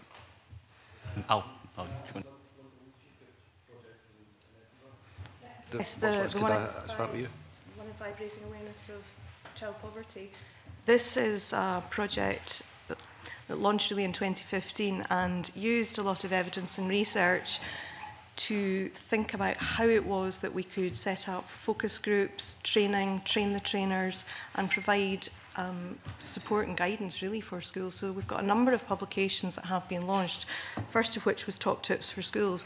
It's not just thinking about swap shops and things like that for pupils, it's thinking about how to use the language slightly differently so that you're not, through the best will, coming up with the wrong type of language that actually does that stigmatisation anyway. So about, I don't have the exact figures, but quite a number of our secondary schools and a number of our primary schools have actually been involved in training. Many teachers and third sector partners across the city have been involved in conferences. We've trained a number of train the trainers, and I think it's about 19 schools, high schools, and about 57 primary schools have actually got a named person within their school who is responsible for raising awareness of child poverty within the schools and within the staff. So these publications, Top Tips for Schools, also Making Education Equal for All is another 1 in 5 publication that's gone out to schools. We're linking these in with other planning, like children's services plan and things. So we're making sure that our schools understand the kind of language to use, as well as lots of ideas about what they can do to help reduce the cost of school day. And just before others come in, sorry, just to follow up on that, are you finding that guidance and that support, that it's being consistently implemented within the schools that you're working with? Is there a level of inconsistency between the 1957 that you mentioned, or within them? I'm not the person who's actually directly involved in delivering the training. It is being evaluated. I would say it is being well used. Anecdotally, there is very, very good feedback, and there definitely are some statistics which I don't have in front of me at the moment, but could be shared. Yeah, if you could That'd be great. that'd be great. Yeah, I thought Linda's paper on this was excellent, and we did give some good guidance on it. It's something that we're looking at. We've got an officer member working group within the council that deals specifically with poverty proofing and the cost of the school day. It involves the trade unions, councillors and officers like myself, and it's out of that several of our initiatives have been launched. We took an early decision that we were going to deal with period poverty before it was in the programme for government. Obviously, we had Club 365. We've had a number of other initiatives as well on a smaller scale. What we are looking to do is to launch some training in conjunction with the Child Poverty Action Group, because they're about to bring out a toolkit for dealing with this that's going to involve teachers, pupils and parents in thinking these things through. We did a survey, I think it was us and EIS together did a survey based on their document. I can't remember the name of it off the top of my head, but what we found with that was there was a lot of evidence of good practice already ongoing in the schools. Some great things were going on. One thing I think of off the top of my head was, in terms of reducing the stigma, one school, instead of having second-hand uniform sorts of things that could be quite stigmatising, had rebranded it as a sort of green, eco-friendly type initiative, you know, and it's just small-scale things like that that we started to pick up. And what we know about that is, I mean, North Lanarkshire, we don't need to say, has got problems of deprivation kind of across the board. There's already teachers who have years of experience of dealing with these things, and some people deal with it tremendously well, but they're dealing with it on an ad hoc basis. So what we're trying to generate with our process is to get all these good examples, these examples of good practice, and generalise them across the board. There's a lot of people uncertain about a lot of issues because they're dealing with the problems every day. But if you think someone is suffering from hunger, do you want necessarily to be referring them to a food bank or a social worker or anything like that? It's a very sensitive thing, because clearly some people take an implication from it that you're not able to look after your children or whatever it is, and therefore we need guidance in terms of teaching the teachers who might be less experienced with these issues how to deal with it. And that's going to be partly bringing in people like Child Poverty Action Group, but as I said, it's also about, we already know it, we just don't know that we know it. You know what I mean? There's things happening that are good, and we just want to get those across to people as much as possible. To answer Mr. Greer's original question, I suppose the issue is, unfortunately in my authority, it's poverty's an everyday part of life, and I don't necessarily need to instruct any of my head teachers to be able to be sympathetic to the poverty that exists in their communities. They all know it, they see it every day, they touch it, they smell it, they feel it, they experience it every single day. So they are very aware of the cost of the school day for our children, young people, that goes across everything that you talked about, from uniforms to attending trips and whatever else. And we try and minimise that and support that in every way we can. So we don't need to necessarily be directive around that. However, in my own authority, like my colleagues here, we have anti-poverty strategies. We have our Fair for All strategy in North Ayrshire, which aims to deal with the consequences of poverty for all North Ayrshire's residents, and it includes economic strategies, it includes work in relation to mental health and well-being, partnership work with with our integrated health and social care partners, but it also includes work that we do with our children and young people, and that's led to the development of what is really an innovative children's services plan, which I would encourage you to read from North Ayrshire, which is written from the perspective of young people, and it makes a series of promises to those young people and families about what we can and can't achieve and what their expectations should be of us.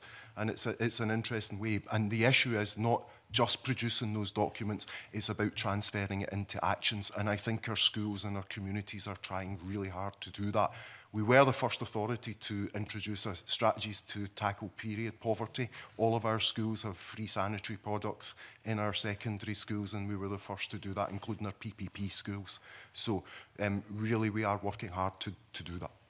Thank you. You wanted to come back on. Just very quickly, one of our clusters, certainly across the city, a number of teachers were reflecting that they did not necessarily know what information to pass on to parents when they were asking about poverty. And so a document has been created about the financial support and information that's been given into every school, and they can just be handing that out to parents about where to go. But one of our clusters, we put a welfare officer into the cluster, and they have been giving appointments to families within all the schools in that cluster, and through that income maximisation, that cluster, the 47 families that have actually been involved in accessing these appointments have maximised their income to the tune of around 150,000 for the families. So that's an important piece of information for schools that's having an impact. Thank you very much. Very briefly, please. Just to say that there is a role for other services like the financial inclusion side of things in our council. We've done some great work in terms of reducing the number of food bank referrals, which they managed to cut substantially in the space of a couple of years, just by making it the first port of call that when someone is being referred, that they should try to maximise their income first by making them aware of the benefits they're entitled to, rather than being referred to food banks. There is a danger that food banks do become a permanent part of our welfare state, and I think it's something that a lot of people would like to avoid. Gillian, you wanted to come in before? Yeah, I'm very interested in what Foley's just said about how North Lanarkshire have tackled period poverty, and he maybe knows that I've been campaigning on this ever since I've been elected. In my area of Aberdeenshire, we have hidden poverty, and stigmatisation is something that you mentioned, and that you've all mentioned, that teachers and schools and local authorities are keenly aware of it. In my area, it's harder to recognise. How important is it that in issues around like period poverty and the provision of products around that young girls don't have to put themselves out there and ask for it, that it's freely available? And I know that's something that you prioritise. I mean, it's a double stigma that we're dealing with here in relation to the fact that there's all the stigma around poverty that we know already exists, but also that you've got the taboo subject of women's reproductive health, which is a major problem as well.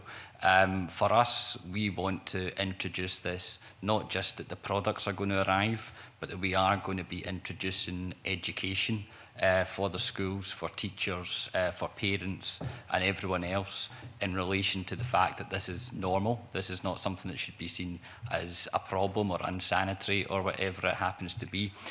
So we want to change attitudes and values with the policy, as well as just providing this for the very extreme examples. I mean, obviously there's the extreme examples, like you've probably seen the film I, Daniel Blake, with that terrible case that was in that, which was based on real incidences that had been reported. But in North Lanarkshire schools, you have got these products in the bathrooms available. They don't have to go and ask a teacher or a nurse for 100%. And have you had any problems at all with people misusing that service? Well, when I said we are introducing this service in the beginning of June, and yes, the instruction is going to be that these are freely available in baskets. We considered other delivery models such as the free vending machines and so on. Eventually we did decide that baskets would be the least stigmatising option, particularly for people who might be transgender or whatever. We wanted to keep these things as open as we possibly could.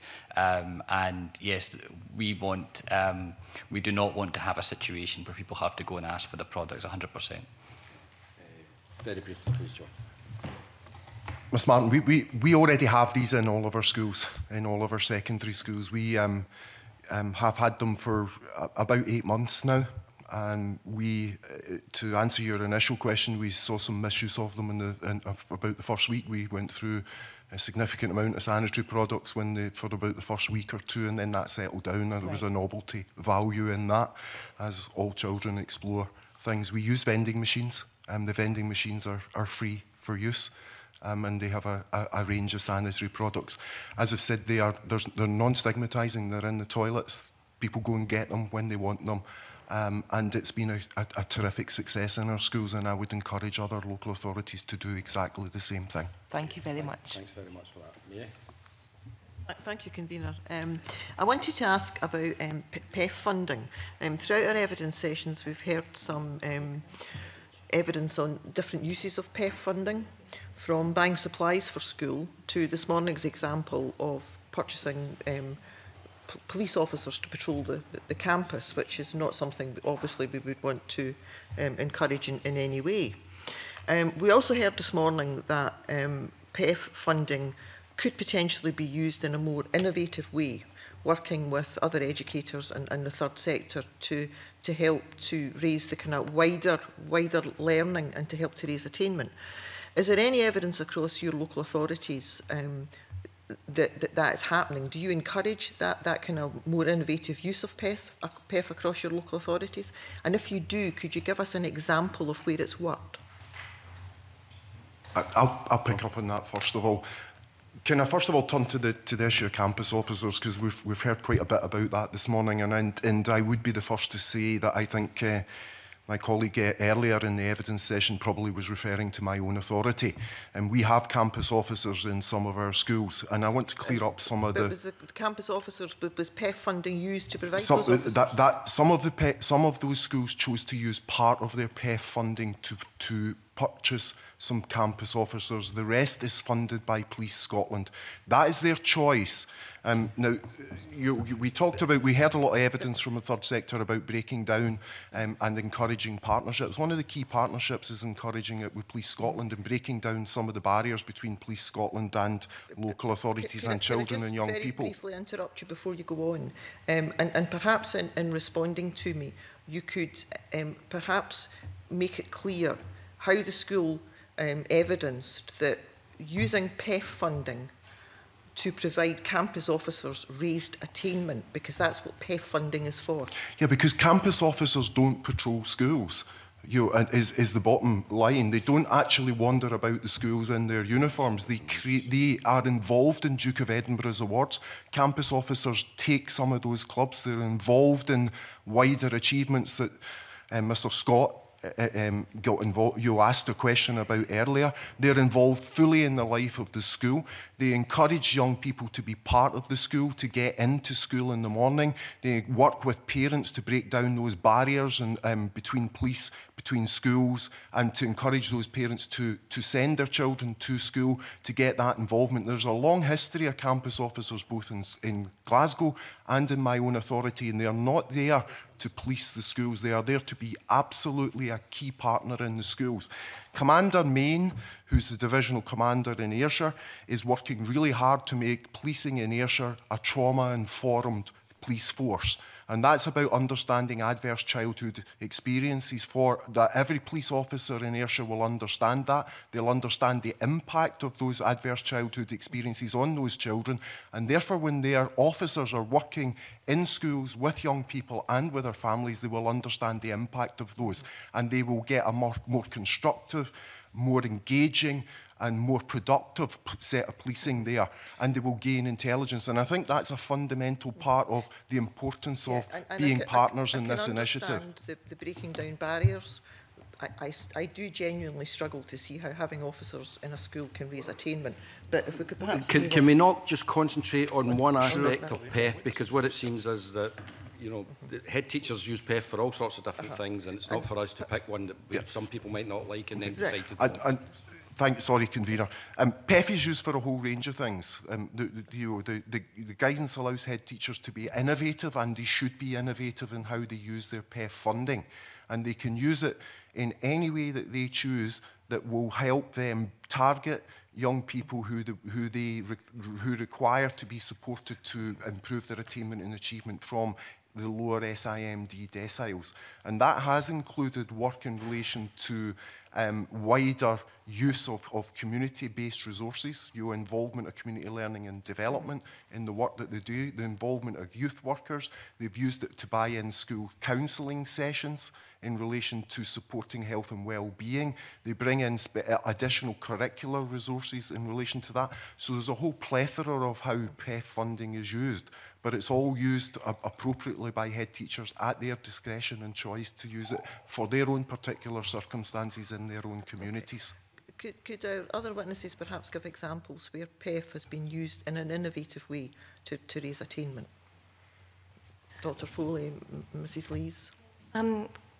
There are a number of schools in Edinburgh who are using their PEF very innovatively, and I think one example that I'm sure our attainment advisor could share with this committee is a school out in Wester Hailes where the primary head has really got to know her community, but she has also taken a very creative approach and tried to give her children that wide range of, I suppose, what you might describe as middle-class experiences, but always tied that back into learning and teaching, always tied that back into literacy, numeracy and health and well-being.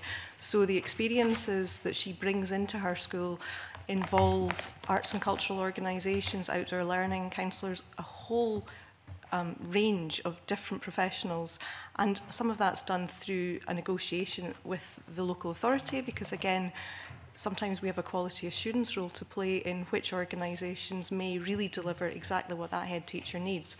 So rather than it being a very binary thing between the schools and an outside provider, there is an element of that negotiation with the local authority as well. But certainly the impact on attainment in that school in particular, I haven't got the figures, I'm sure they could be provided, but it's been a very interesting example of using PEF money well to bring about very different experiences linked directly back to learning and teaching for those children. Okay. And I was brought in kind of specifically to deal with the cost of the school day type initiative. So a lot of the PEF funding initiatives that are kind of fed back to me tend to be relatively small scale things on the basis of the cost of the school day type initiatives.